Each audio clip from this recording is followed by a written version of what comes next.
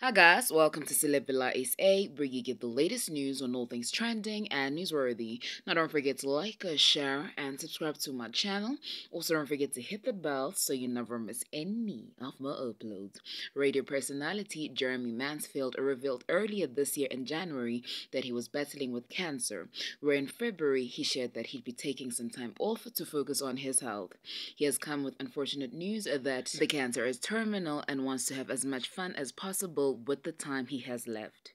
He shared a post on Facebook announcing that his primary liver cancer has advanced to stage 4 and that he now has terminal cancer and will be undergoing palliative care, where he wrote, "Have had it confirmed by the specialist surgeon that is leading everyone in the team looking after me that my cancer is confirmed stage 4 terminal and is now only subject to palliative care.